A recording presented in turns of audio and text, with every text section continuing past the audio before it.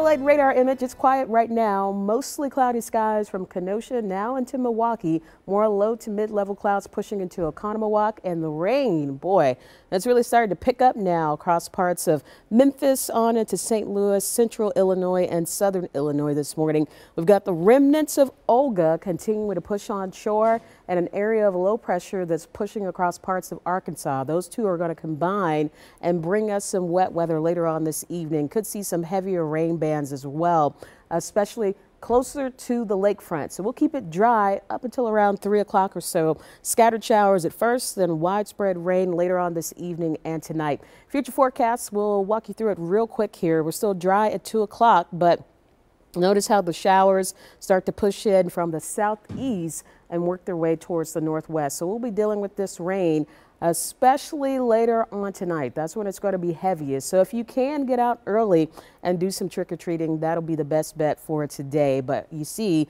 not only will we be dealing with the rain, but also gusty winds, upwards of about 35 miles per hour at times. Sunday's going to be a drier day and a slightly warmer day. Upper 50s for highs. We'll make it up to 52 for today, 58 and mostly sunny tomorrow. And on Monday afternoon, it starts out with some rain, but Monday night into early Tuesday morning, a mix of rain and snow will be possible. Not expecting any accumulation or anything like that, but if you see some snowflakes, don't be surprised, especially for Tuesday morning.